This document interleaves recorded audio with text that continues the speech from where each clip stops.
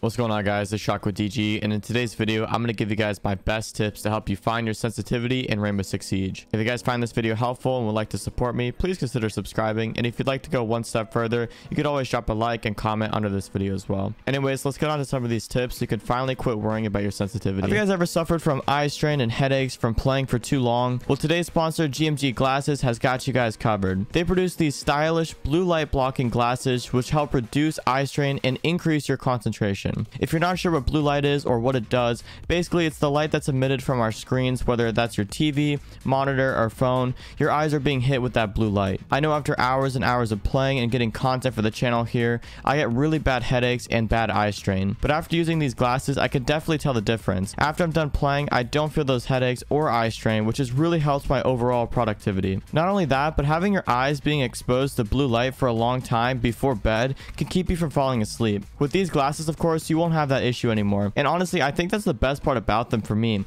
as I have such a hard time getting to sleep each night. GMG is offering a huge 40% discount if you order your pair in the next 48 hours.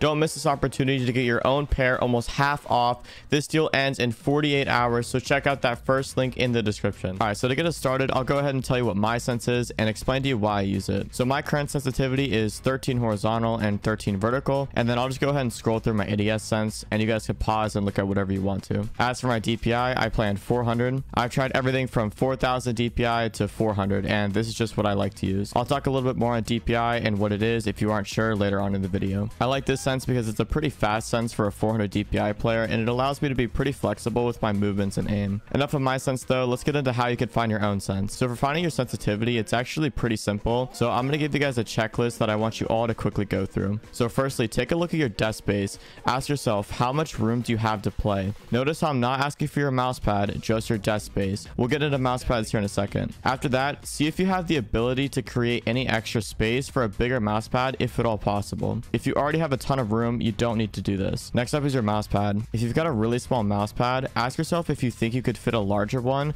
onto your desk if you've got any extra space. You don't need a huge mouse pad, but the reason I'm wanting you to check for this is because with a bigger mouse pad, you have more flexibility with your sensitivity, as you'll see later on. After you've done both of those things, go ahead and try to figure out what your DPI is if you don't already know. If you already know what your DPI is and you don't need to hear any of this, then you could go ahead and skip to the next part. I have timestamps for everything throughout this video. If you aren't sure what DPI is, it stands for dots per inch, and it's basically the sensitivity for your mouse. The higher the number, the faster your cursor will move, and this is a really important factor when it comes to finding your sensitivity in game. As for what your DPI should be set to, that's where your setup comes into play, and that's why I was asking you all of those questions about your desk and your mousepad space. If you have a really small setup and there's no real way you could fit a bigger mousepad in, you'll likely have to play on a higher DPI. If that's the case, I'd recommend you play on 800 DPI. If you've got a lot of desk space and mousepad space, I'd recommend you try out both 400 and 800 DPI to see what fits you the best. The reason I say these two specifically is because they're basically the industry standard for most pro and high level players in FPS games. And yes, I know that there are very good players on high DPIs, but they are the exception to the rule. Those players will be good on any sensitivity. If you're trying to improve and you aren't that good right now as it is,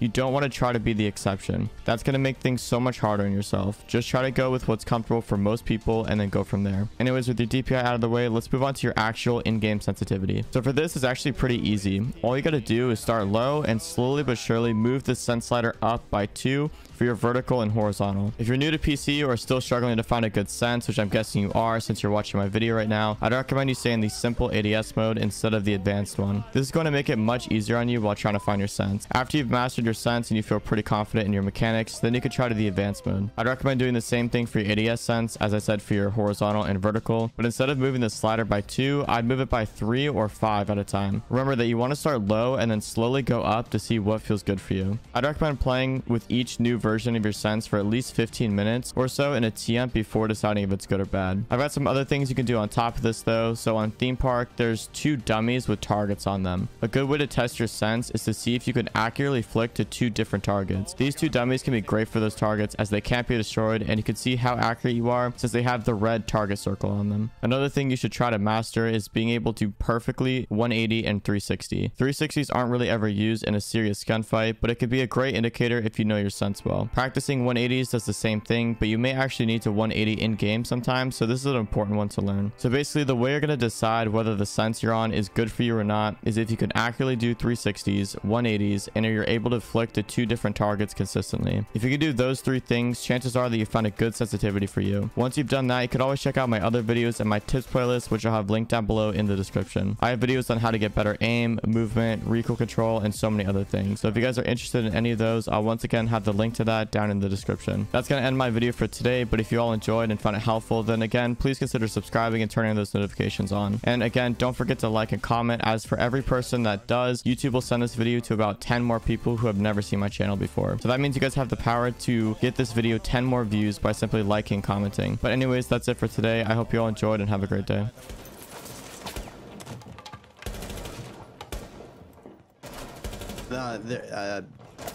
Master.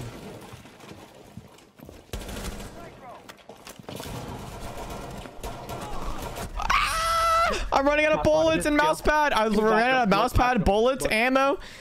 Pulse below. He's dead. Oh my god, he's gonna think I'm cheating after that one.